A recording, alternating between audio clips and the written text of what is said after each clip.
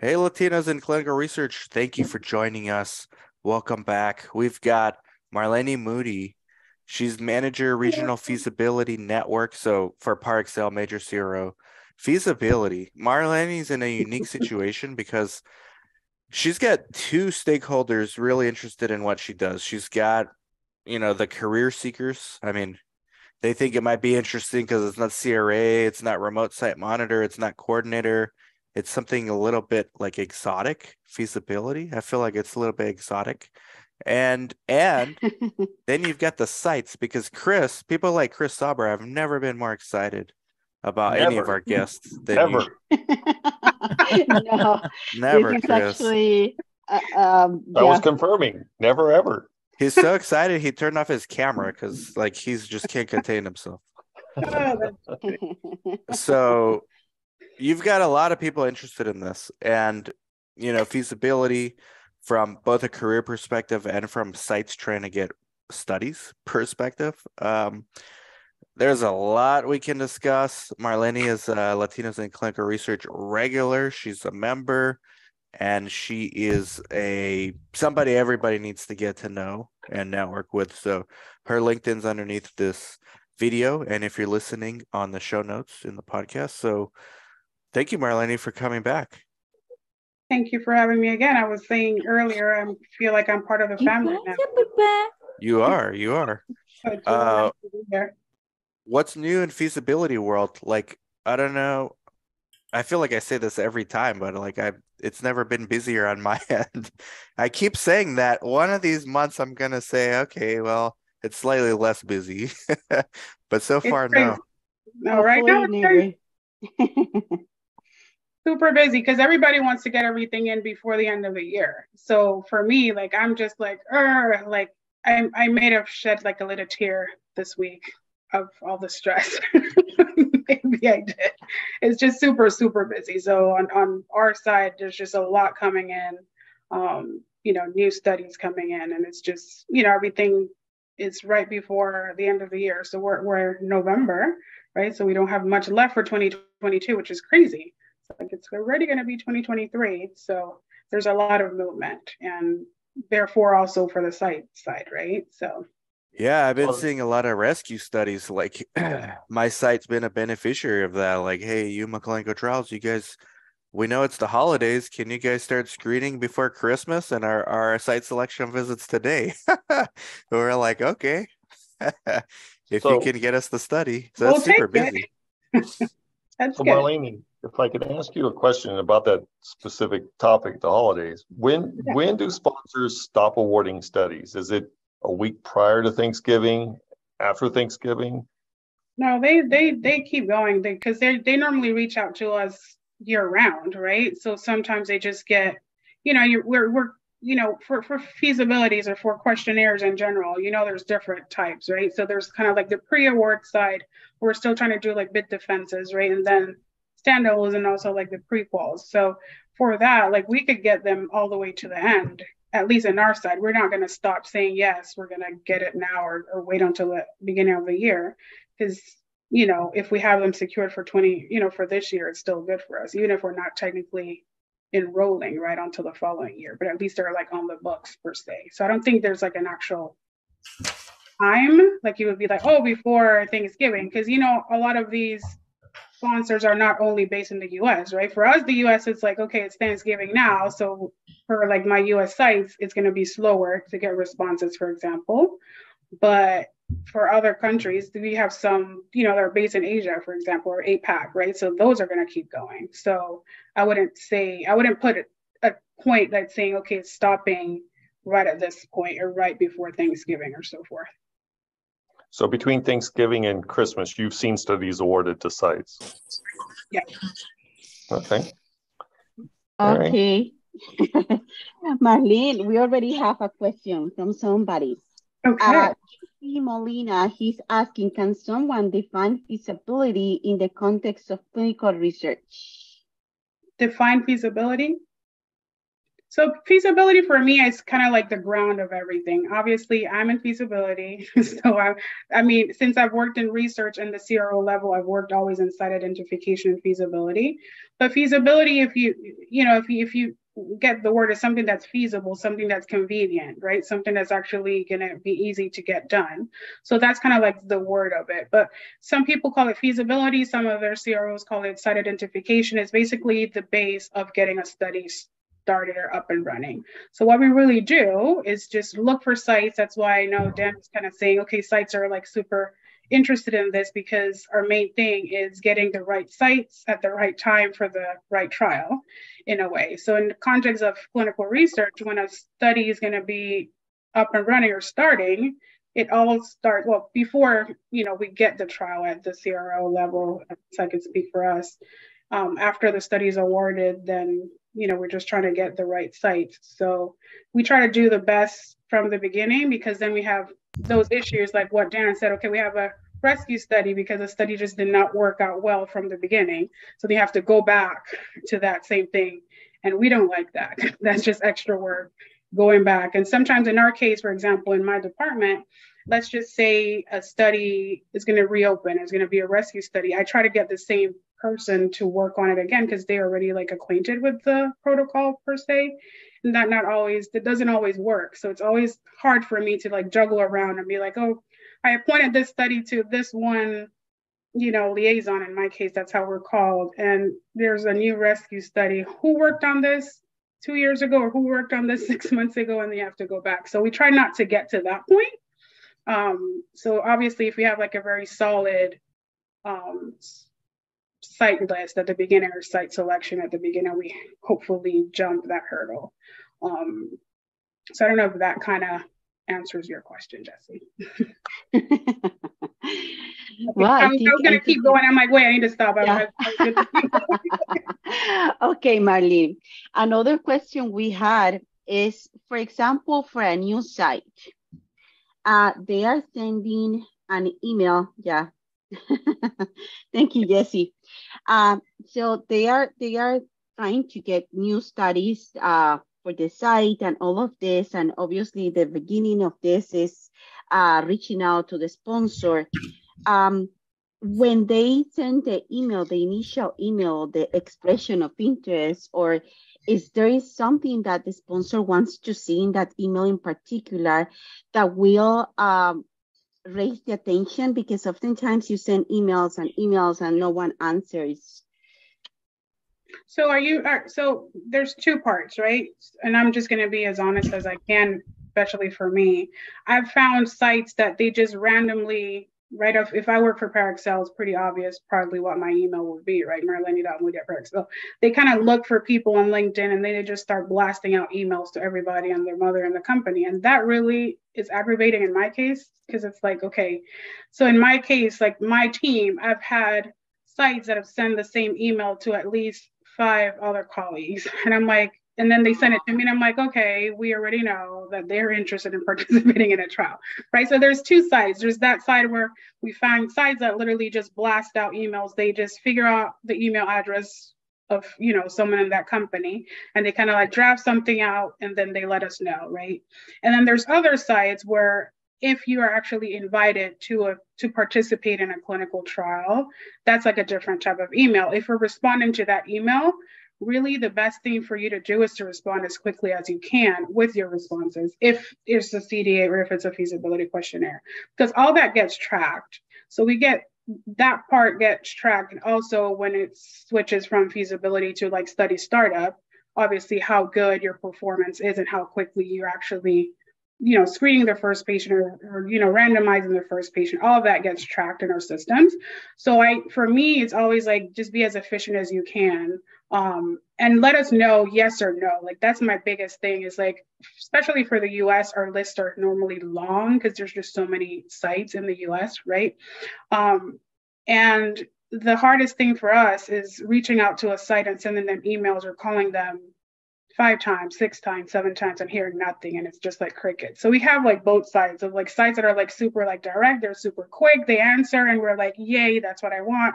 And then we have other sites that just take forever, and all that gets tracked. So that's just like a tip for me to say out to these sites. Now, it's not so much of what you're going to say, but it's just really like how quickly you're going to like respond. Okay, so those are for the ones that get invited because they already probably have experience or did a study in the past with the sponsor. But how about for those that are brand new ones that don't have any record with the sponsor and have the information for that new study and want to reach out? I mean, and they have the information for the person and they have the information about the study and they are truly interested in being part of the study. So we normally, I mean, and obviously it it's different from CRO to CRO. I've worked in multiple, but some of the times we do have like a line where we say, to like one specific investigator, do you have anybody that you want to like refer, right? So I think you've probably seen that there's like that line item where we're like in the questionnaire is like, do you want to refer someone else? Do you want to refer a colleague? So I would actually, if there's someone else that they know, because I know kind of this study kind of stands out. It shouldn't, but it kind of like the diversity moves out and like the word comes out. That's an avenue to do. The other thing is the majority of CROs have like on their webpage a way for an investigator to like send like a question. I know like at least for our CRO there and the one that I worked for before, there's a specific part in the website where like it's really for like investigators or for principal investigators or for sites, so they could actually go in and there's like a comment box too. So there's something that you could actually get in and like send that information in there. So we normally have someone appointed to review all those, kind of like inquiries that come through. So that's something else that I think would be a good way of doing it. If you do know the person that reached out to another investigator per se, you can still try and send that email out. What to us is just really rough is when you send it to like 5 people in the team, because it's like, okay, yeah, of course. That's not going to make it any better. I'm not even going to look. I mean, I'm actually going to be like, no, like, why are you sending it to 5? Like, I don't know. I just think it's rough when you literally get the same email so many times. But I think that would be good. Just send it out to like the main page of that particular CRO. And if you have one contact, you could still give it a shot, right? But also the other thing is like obviously networking. I have been on speaking with you guys, and I've gotten some people message me through LinkedIn, and actually tell me, hey, da-da. So it's good to at least double check and see if they're even in our database. If they're not in our database, and I'll tell them, just send me the information. I'll make sure at least your information gets placed into the database, because if you're not there, there's no way for me to search it, right? So yeah, those are that's very interesting to know. Thank you. And okay, so this is a question a little bit more personal. How did you ended up doing feasibility? Like, is something like Dan was saying, is such an exotic path or career path. We don't hear all the time your position or where you're doing what you're doing right now. How did you ended up there? So my path for research, and I think I kind of probably spoke about it before, but I don't think everybody was here. So I'll just give kind of like a little summary of how I got into research. So I was originally born in Belize in Central America. I went to the majority of my life, I lived in Panama, but then went to Costa Rica and I studied physical therapy. So I'm a physical therapist in Costa Rica. That's what I went to college for. When I came here to the US, I kind of worked in like the medical field, and I started working in clinical research and patient recruitment, which I think is the same thing that we spoke, that we have that in common. Yeah.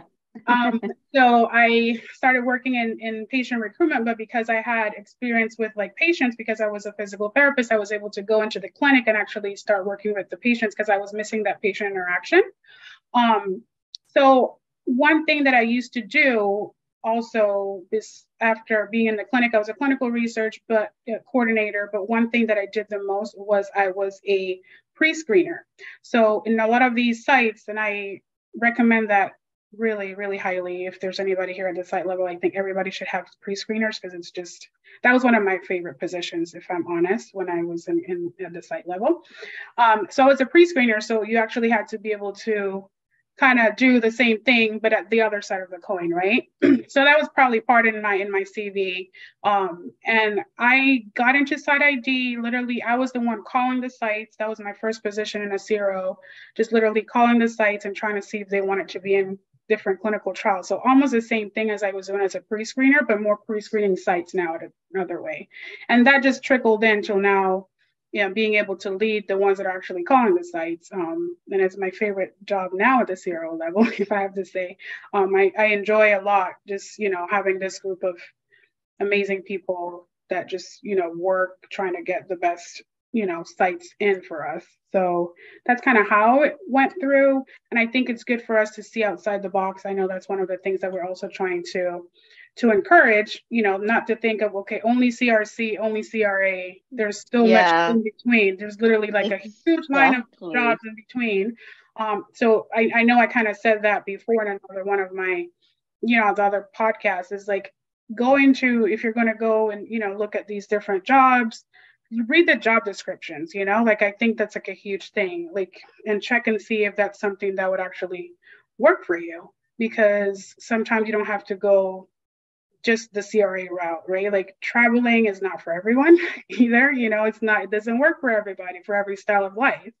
But something like this, you're at home, so it's definitely super flexible, and you still have that exposure, and you still have that way of actually growing into into the CRO role per se, right? Because you're starting at one point, but you get this just exposure to being able to like maybe move into like business development if that's something that you would like to do, or move into like the pre-award space. That's something that's really popular too.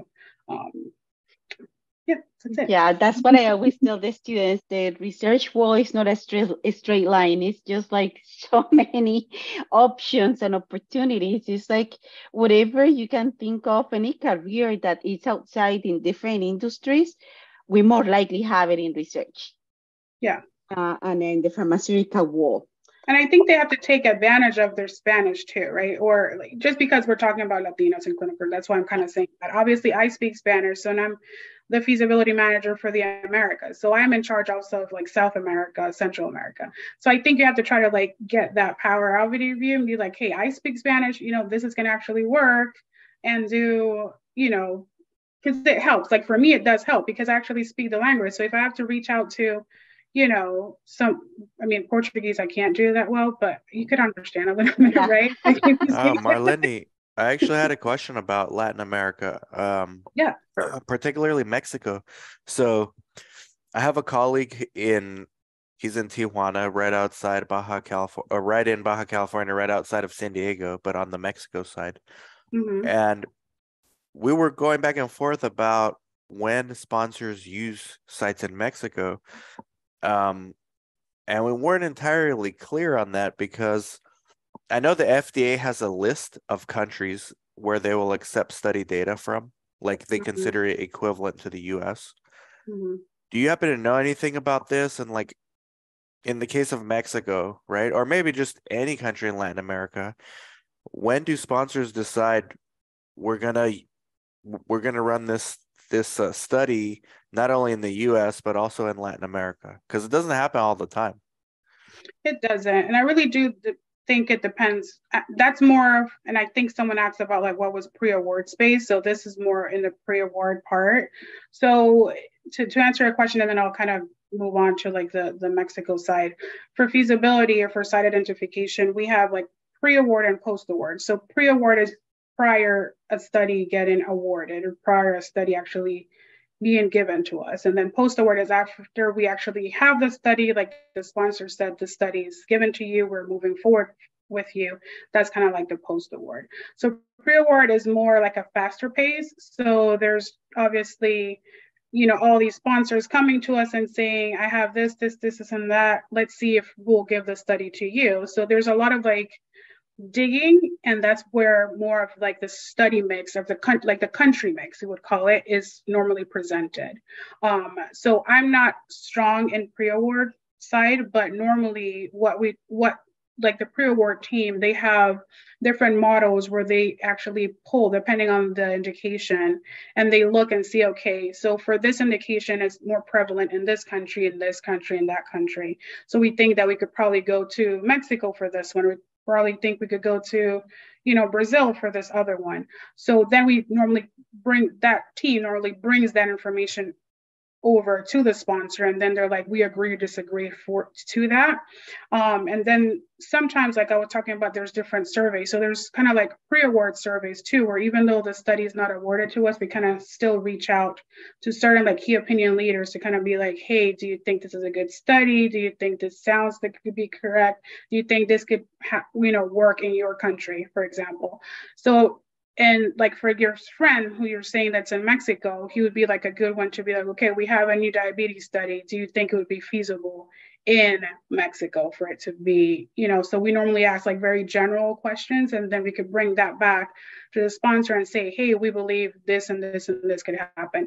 I think the biggest setback on using countries in Latin America is just how slow process is over there. A lot of like the regulatory part is like normally takes longer than for the US or like for, certain countries in the UK. So in the UK, in the EU. So I think that's sometimes what hurts it in a way, if I'm being honest.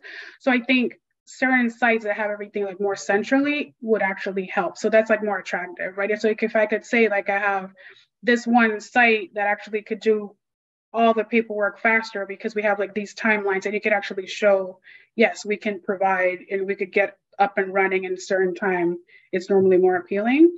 But that is, that's why you don't see it like for every single trial. And then certain trials, the sponsor just want them to be in the US per se, and it's not like a global trial. So we have global trials, and then we have just studies that are, located only like in North America. Yeah, like what percentage of the studies that you source, I guess I don't know what the right term for it would be, but overlap between Latin America and US versus just US? I couldn't tell you a percentage, but if I want to tell you in terms of head count, right? So my team, it's 15 of us, and there's only 2 in Latin America, and the rest are the US and North America. So just that will give you an idea of really what it is. We do have a couple SFLs, that's how we call them in my team, that speak Spanish. So sometimes they will cross and they'll help, even though they're in the US, they'll still help for Latin America, but they're not technically destined, or they're not technically linked to work for Latin. Yeah. So if you look at it, the percentage is a lot less. And that's one of the things that I wish could change. So sometimes each time I see like a new country from Latin America, I'm always like excited. For example, I'm from Panama. I lived there majority of the time. So I have this one study where Panama is in the mix, and I'm just like, yay! I'm like jumping when I see that country. Because I'm like, that's not very common to see Panama at all. But I think, it's all with education too for the sponsor, and be like, hey, I think this country in particular has a high population with X or Y and Z, medical condition. I think we should be able to utilize them, right? But yeah, it's definitely lower, a lot lower. Every single one has the US, that's for sure. 2 out of 15, so it's like 2 and 15, so it's like 85-15%. It's kind of what I've been seeing too across the studies we get. That's very interesting to know. Because with the True Latinos in clinical research, we have been getting reach out from sites and clinics from Latin America. So that's something that we can maybe work together with the sponsors when you guys need specific areas. We can always work it out and help collaborate with that. Yeah. It's a lot of awareness too, right? Just kind of be like, and my biggest thing is if we just take like a small population or a small amount of countries, and I think I've mentioned this before, is like, the mechanism of action is just different. So it's different, probably, even though we're all Latinos in a way, it's different how it's going to work for someone that lives in Panama versus someone that lives in Brazil versus someone that lives in another country. Exactly. So when you take that medication, it's like, oh, it worked for you. Well, it's not working for me, but maybe because it never got even, tested in someone that was related to me. So that's exactly right. Okay, so I have another question from somebody that sent it via text. So this is a brand new site, okay?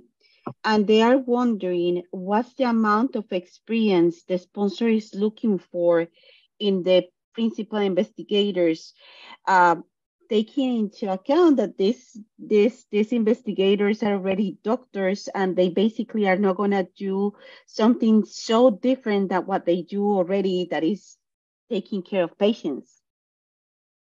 Yeah, and I really think it depends on the indication, to be honest, because now, like, studies are more and more complicated. Like, I mean, I know Dan has like a site, you know, like you see these things and these protocols and these, like, they're just so much more in detail.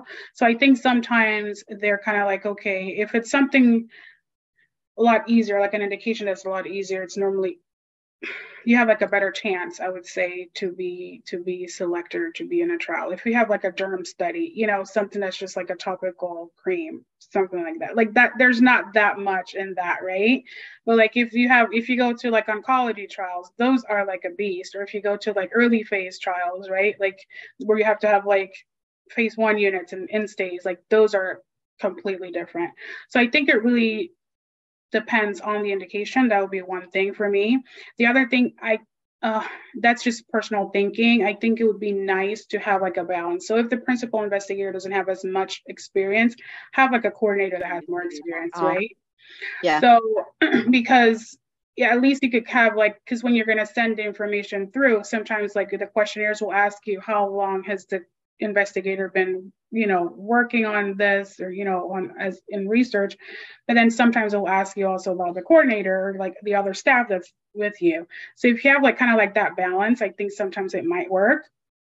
That's just kind of like a more ideal situation for you to kind of like try to keep going through. Or like if you are a new investigator, try to have something like what's going to make you different, or what's going to que te va a destacar. I'm trying to say that word in Spanish, in English now. Like, oh my Lord. What is your competitive advantage over like, everybody else? What's just gonna make you? Like, what makes Marlene? Make you stand out. Yeah. Thank you, Naomi. So,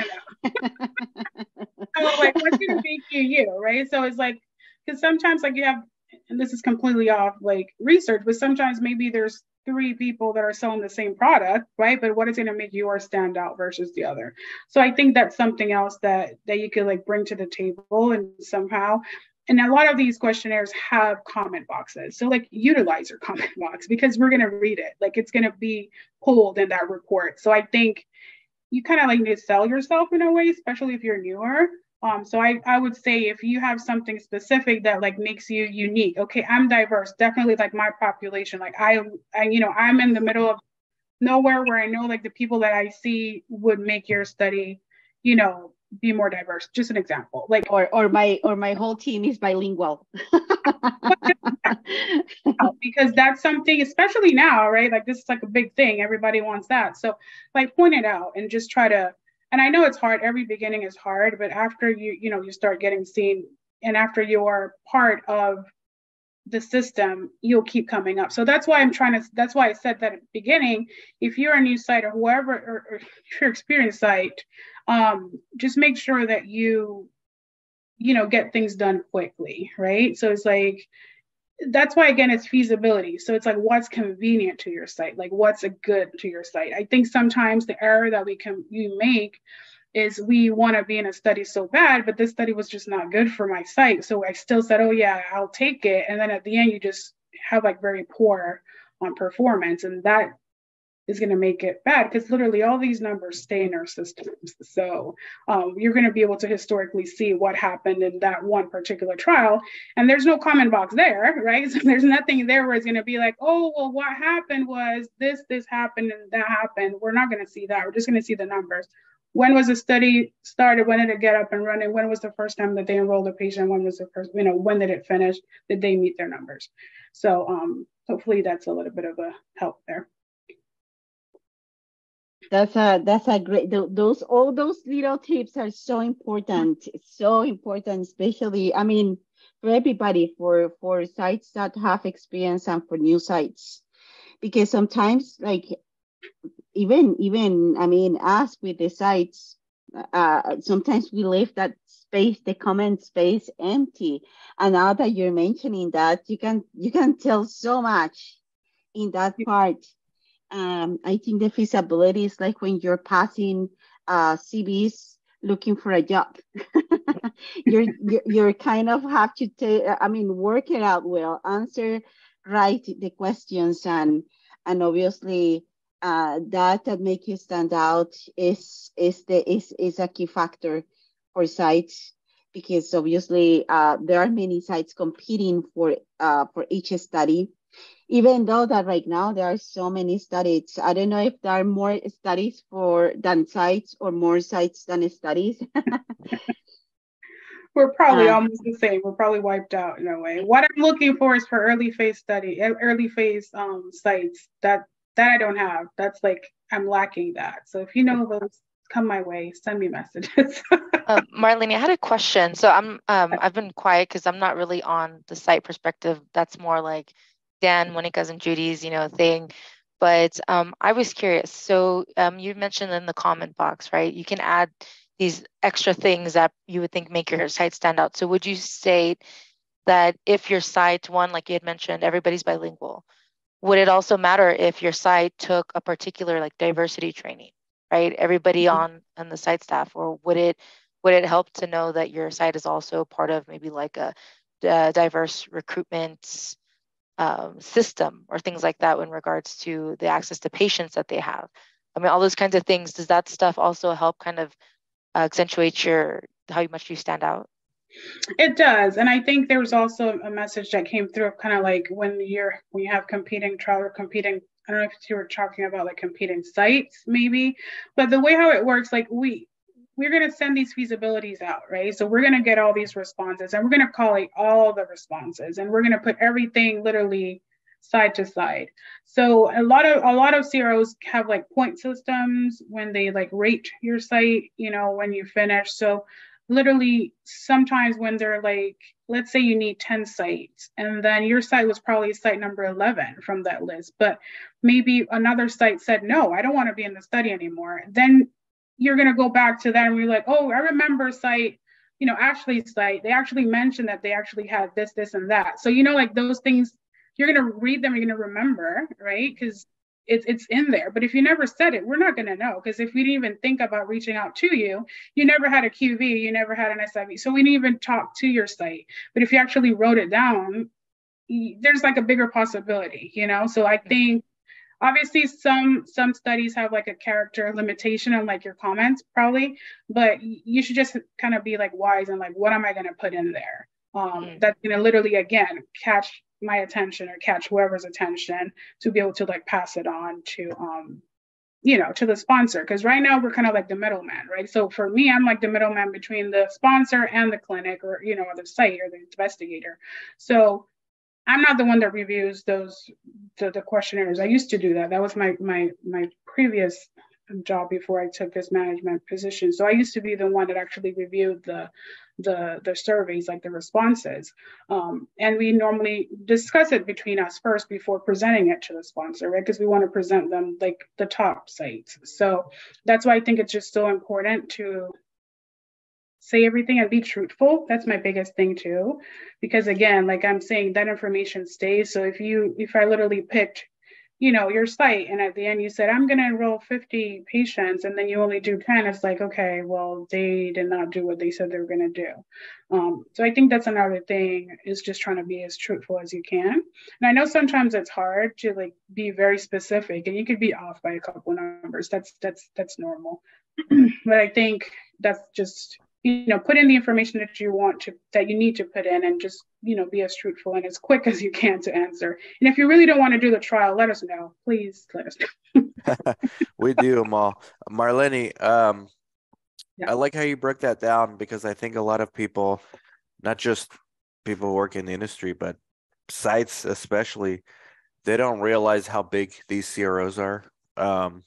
So you were just saying, I don't actually review the feasibilities. That's something I used to do. Now I manage before we present. So can you just give us like a breakdown of who reviews it? What's the process like? how do you guys decide who you present to the sponsor, and what does that look like? Yeah, and it really depends again. Sorry, Go ahead. can you include in that also how do you determine the questions? How do you what? Determine the questions that are going to be part of determine it. what question. Okay. Yeah. Yeah. So, I mean, in our organization, I mean, again, I've worked in different, depends how big they are. You're more like departmentalized, right? Same thing with the site, the bigger the site, the less things you have to do because, they just have someone that does everything, right? So like you do this, you do this, you do this. Like when it's a smaller site, you do everything. So I was a feasibility lead. So in at least at Parexel, like we have a feasibility lead. That's the person that normally sits down and actually writes down the survey questions, like what you were saying, Monica. This is something that's done in collaboration with the sponsor. So normally the feasibility lead, they have different names in every single company because we're just like that. We just try to make it complicated for everyone. So we normally review like the protocol. We sit down with the sponsor and kind of determine what we want to ask. So some surveys are shorter than others because sometimes they're sponsored. They just want to get to the point. They don't want all the fluff, right? Like they don't want extra stuff, which those are the ones I love because then sites answer them quicker because it takes less time for you to answer. And then there's others that they want as much detail as possible. Sometimes it all depends if like the sponsor is like a biotech, if it's like a big farm, if it's like a big pharma, sometimes like they already have so many trials. So it's kind of like easier. If like it's a smaller company, they want as much information they can gather, right? So that determines kind of like how the questions are going to be made and what amount of questions are going to be sent. From there, I could just speak for, I'm going to speak for now. So then after that survey is populated or pre-populated, whatever platform you're going to be using, then you're going to have someone that's going to be actually reaching out to the sites and making sure that they actually completed it. Some companies call it specialists. In my case, we're feasibility liaisons. That's who you're going to be receiving an email from and kind of like following up, right? Hey, please complete survey. So, by date, so and so. Then the feasibility lead again gets all the response, right? And then we collate it like into this big system, big spreadsheets and kind of like do like a point system. So it depends on like interest of, if you're really interested, like motivation of the PI, how many studies they've worked on, for example, also like, in their experience. So there's like different brackets that you're going to kind of like, kind of give it like a percentage, depends on that bracket, right? So at the end of the day, you're going to have like a big spreadsheet with like all the sites in order, and you're going to see, okay, Ashley's site had 100, Monica's site had a 98, Dan's site got an 80, and so forth. So you're going to kind of look and see, okay, this one looks like it meets all the criteria that we're looking for. I think we should present this one to the sponsor and be like, hey, this is the one that we think. There's also sponsors that have like their preferred sites already. So it doesn't even matter what they respond. They don't mind. They just have some sort of relationship with that particular site. So they already know that they're going to be a site that's going to be part of the trial. Or some sites have like, there's like key opinion leaders. So they probably were part of like the protocol creation. So we already know that they're going to be part of the study. Another big thing is, okay, could you do like local RB, central RB? Those like another ones, because again, the regulatory part, right? Like how quickly are they going to be able to be up and running, which is now completely out of my scope. That's more of like study startup part. So more of like the CRAs, when they do like the QVs, they do like the site initiation visits. So it's just a lot of different parts for you to actually get up and running and for actually to be selected. And then some sponsors are super quick to select, right? So those are the ones that we like, because then the sites are happy, you get selected quick. And then some others take just a long time. They wait for the entire feasibility to be done for them to actually start selecting these sites. So then sometimes we have sites that get like antsy because they're like, oh, I completed the feasibility questionnaire 2 months ago and I haven't heard anything. And then we look like, okay, I'm sorry, it's really the sponsor has not made their decision to like who's going to go into the study yet. So that's another tip that I would say, like, don't feel that you shouldn't follow up with the specialist or whoever actually reached out to you to know if you're part of the study or not. Sometimes we genuinely just don't know because it's just taking longer. And sometimes it's just so quick because the study, they want it to be up and running at some point of time that we actually let you know super quick, and then you're going to get your qualification visit done faster, etc. But really, it's kind of like you look at the full questionnaire and kind of every single point of the questionnaire, and the higher your points, well, the better the site in a way, right? So that's kind of how it is. And it's not, because I know someone kind of said, okay, is it a competition in a way?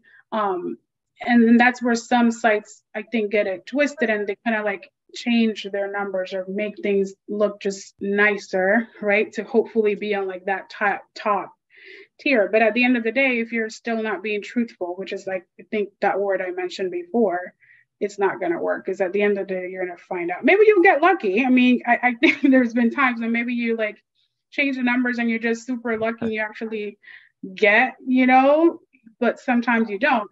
Another thing too is like, is your site a site that's going to need like patient recruitment, for example, like outside patients, or is it going to be, your own patient? So that's like another big thing too. Like, is your pool big enough to get this study up and running right away, or are you going to need to use like external, help in order to get these patients like up and, like in the study.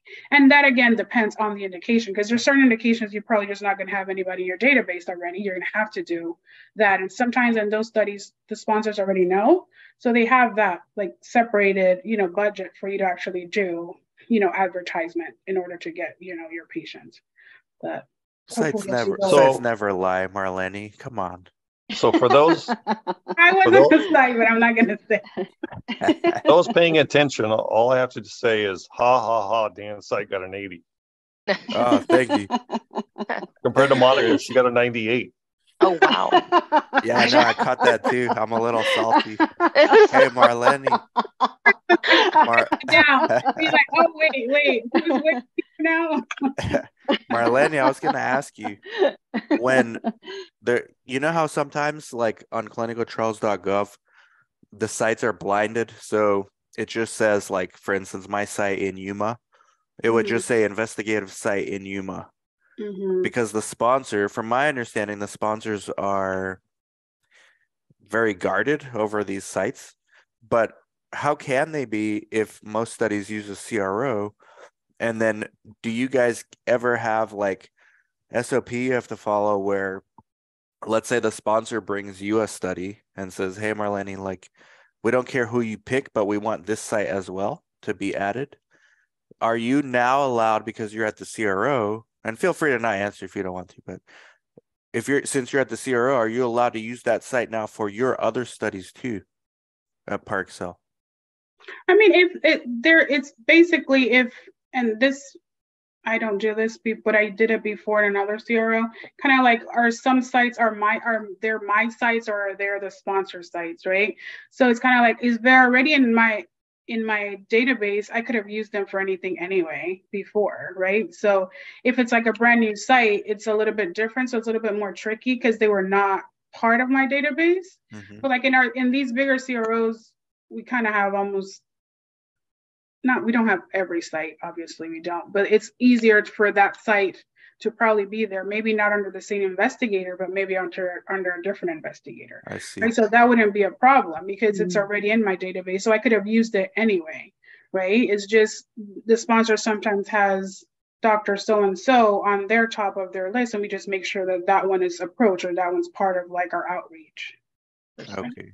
I'm going to ask a question that I'm not, I mean, again, if you cannot answer it, it's perfectly fine. Is there such a thing like a black book with the name of the sites that have been, I don't know, listed as bad sites, and then the sponsors shared that information? For us, the main thing is compliance checks. So we have to do compliance checks. So like if your site has like any type of like issues, like recurring issues, you're going to be marked, right? So I think that's the main thing is like, if you're someone that keeps getting findings, like, do I really want to use that site over and over again if you keep up findings? So I think that's like the biggest thing, but I don't think I have like not in like a blacklist per se. But that's kind of a name. But it's more of like, if you have, and we could still use sites that have had like findings, because sometimes they're like, years pass, right? But they still come up. Like, like when you do like these searches, it still comes back up. But and sometimes, I don't know, not much here, but I've been in other CROs where they actually ask you that question: have you had a finding? And then they'll ask you to like, give documentation.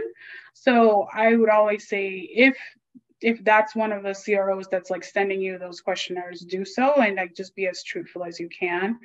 Because things happen, right? Like, and if you're like a site that has like a lot of trials, and any little thing could slip, and then you could kind of like make a mistake. But no, I don't think we have like a blacklist. I don't know if the sponsors do. I know, at least I don't. I personally don't out. Yeah, you always wonder if they share information, because sites sometimes do. I mean, sites sometimes do like networking between each other and say, oh, this sponsor is not that good.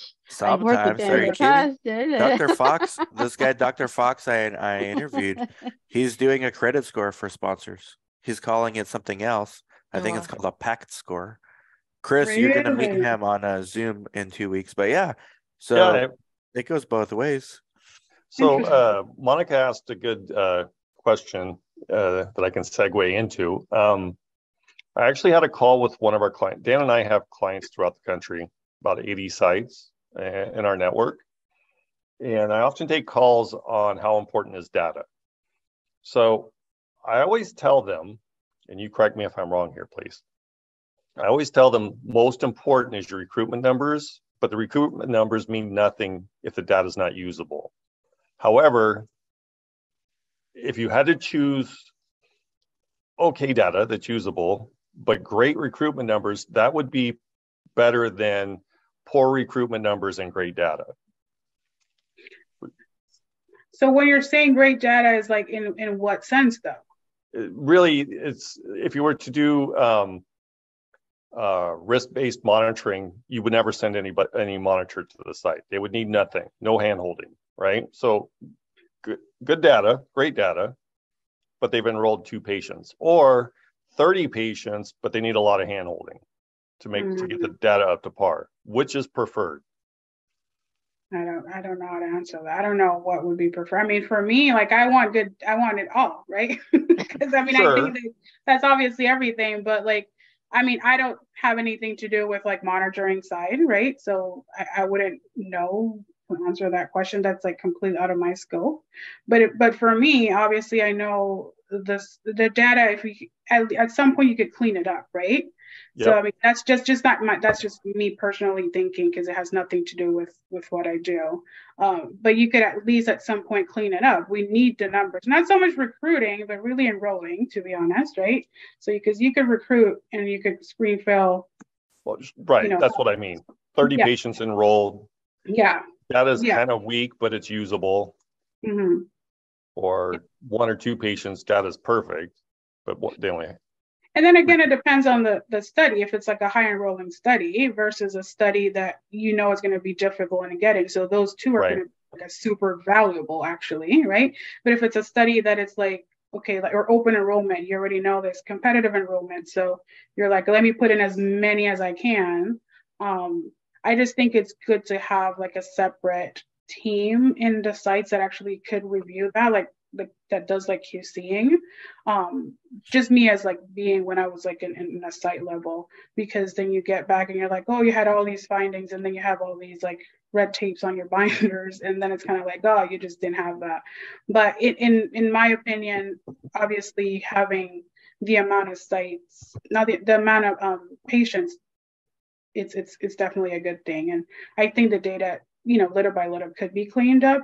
Maybe a monitor wouldn't say the same because that's what they'll have to do. Sure, but, that's their nightmare. Yeah. Yeah, and the other thing is also important to think about is the screen failure rate, because if it's higher, then it's more difficult, obviously, or more challenging to recruit patients. And the sponsor knows exactly what the screen failure rate is if it's a study that already has been, on the market for a while. We got a question from Jesse Molino Mello. What do you prefer to work at the site level, sponsor level, or CRO level, and why? I miss the site level just because I miss the patient interaction. So because of my background that I used to be a PT, I don't remember half of the stuff that I went to school for, sadly. But I like that patient interaction and working from home for a CRO. Like I'm literally at home, like between my four walls. So it's kind of like it's hard after a while. It gets difficult if you're like an out. I'm like a super extrovert, so it's kind of like okay, it's hard. So and I miss like okay like meetings, like we're just going out for dinner like in a team and stuff like that. Like I can't do that here. Like all my team is all over, the US. I mean Brazil. Like I mean I've met 4 of my direct reports just because I literally was intentional to go visit them, but not because it was part of like our budget to go get to see your team. But I think that's the part that I miss, or that I used to like being at the site level. But the CRO level, I think I've found something that I'm very comfortable with and something that I'm passionate about.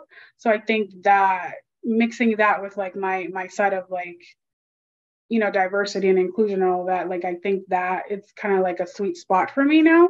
And the manager, being a manager is topped it off, just because I always had in my brain, I always said I want to be a manager, like a line manager, because I want to be able to give them what I didn't receive when I was maybe in other positions. So I'm hoping that I'm able to give my team what I've always wanted to receive. So I'm just very happy right now. Like I'm super content right now. So but there's a good thing about every spot, about everything.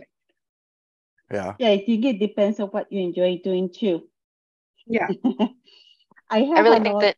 Also, sorry. No, go ahead. To say that I really think I was at a site level for a little bit. I'm in CRO now, and I really feel that when you come from site perspective, you really add that extra, thing to your study team, because you have that understanding, and even more so if it's from a diverse background or rural area. Because like for instance, like I'm in a rare study, and we're dealing mainly with rural areas that are particular for diverse backgrounds, and so when you're dealing with certain situations or scenarios with sites with issues in enrollment and stuff like that, there's sometimes when individuals are from just CRO perspective, they really, they get upset with the site, or they get frustrated, and it's like, yeah, but you're not considering this and this, right? So I think we need a lot more people that have had site perspective, especially for like diverse backgrounds. That would be great. But that's awesome. Yeah. I'm glad you found your space. It's just like the empathy part, right? So I think, and I agree 100%, because like I can relate to the sites too, because I was there. I mean, I used to complete feasibility questionnaires at one point of my life too, so I know exactly what is on the other side of the coin. So I think it does help having like full circle, basically, in a way. It makes a difference, really. Marlene, you mentioned something that I get asked often. We have students all over the world, right? Sometimes we have many IMGs. Sometimes they live, obviously, in the United States. Sometimes they live overseas. What's the possibility for them to work in a sponsor or in a CRO or a company in the United States being overseas? I mean, you have to find the global company. So like my company, for example, like I was saying, like one of my direct reports, she lives in Brazil, right? So she's and I had another one that lived in Argentina. So there's definitely possibilities. They just have to have presence in that country. So for example, I can't have someone in my team from Panama because like Parexel doesn't have presence in Panama, right? So like that's the only tricky part. So it's really finding like what company has presence in what country, and then trying to apply to whatever opportunity it is for that particular country. Because it was really hard for me to find someone in Argentina, to be honest. Like for that position, like the person that I found, they eventually moved to Brazil, but it was really hard to find people, in other countries that spoke English too, right? That's another thing, like good enough English. And it doesn't have to be perfect because you're probably going to be speaking to them in Spanish or in that local language. But it's really nice to know that there's a possibility. I have a friend right now in Mexico that he's actually Panamanian, but he lives in Mexico, and he reached out to me. He's like, oh, how about like, what are your thoughts about like working for this, particular CRO I used to work with? And I gave him my input, and like, he has a possibility of working in Mexico. And the other thing that I see is some individuals actually work in that particular country, and eventually they actually get brought over to the US. So I've seen that multiple times where they like fix your papers and all that. So I think it's really about education. Like at least a couple that do, but in my case, like when I lived in Central America, I had no idea what clinical research was. So I would have never applied to anything to work in clinical research because I didn't even know that existed. So I think they need, I'm just huge on like, okay, education, like how could we like get the word out? Like how could we let our people know that this exists? Because they could just benefit on so many different levels, getting the treatments and actually working here, That's like, right. Their knowledge for this. So next time you need somebody in South America, come to us. Well, not just South America, and everywhere. We have students from Africa. We have students from Australia, UK, India, Eastern Europe, South America, and I don't know, you name it, pretty much all over the world. So that's awesome. If you ever need somebody, we might be able to help you. Yeah. That's awesome. That's really good. That's good. I'm happy about that. Well, you guys, we are hitting the time. This has been a very awesome discussion. I do apologize for me personally to coming in late, but it was a great discussion. And I know that, the members that have been here today to watch have gotten a lot of information, and all those that are going to be watching in the future through recording also. We did put Marlene's information via LinkedIn. Please follow her, contact her, connect, and those of you as well for the future recordings that we'll be watching, look her up in LinkedIn. And yeah, so thank you guys so much. It's been a really great session. I don't know, Monica, Dan, Chris, did you have anything before we wanted to? Yeah, no, thank you. Thank you very much, Marlene, for your time for answering these questions. And thank you everybody for participating. We actually have one last question, if I can mention it. It says, what advice can you give to someone who is not sure which phase of studies they want to work in? Or if this is too much, but the pros and cons in working in each phase of a study. I think, if I might answer this question, I think it's working in phase one, and then the other phase one is a totally different animal than the rest of the phases, but it also depends on the therapeutic area. So I think it's a great idea to experience them all, so that way you have exactly an idea which part you like more and which phase you like more. Phase one is a fast piece, much more fast paced than the rest of the phases. And then phase 2, 3, and 4 are basically very similar in essence on how it works. So it's like two different options. Yeah, I agree. I think phase one is a lot more difficult. I think it's more, I feel it's so much more clinical. So I always, for some reason, I always like envision phase one and envision a nurse for some reason. I don't know why, but it's just so much more. It's a little bit different. But again, it's just if he could be in a site that has exposure to all of them, I think that's the easiest way to kind of know, again, like to kind of like get your niche and like, okay, I like this or I like that. You know, and maybe you like all of them, but and having experience in all of them, that also make you a generalist. Like we always keep on saying, or Dan keeps on saying all the time, generalist is a multi-specialist, and you give yourself more options out there. Of course, I agree. All right, so I think we don't have any more questions. Thank you, everybody. Thank you so much. Thank you, Marlene, always for your time. Oh, you're welcome. And definitely we're gonna bring you back. You have so much to offer. We can hang out a lot in Zoom with you. Yeah, come to Orlando and then we'll hang out. That should be nice. Oh, That'd that's be nice. Yeah. Next conference. Yes, the weather's good here too, so that's always good. I like Orlando. Thank you, So, everyone, thank and you, we'll see you guys soon. Thank you. Thank you. Thank Take you. care. Thank Bye, you, guys. everyone. Bye.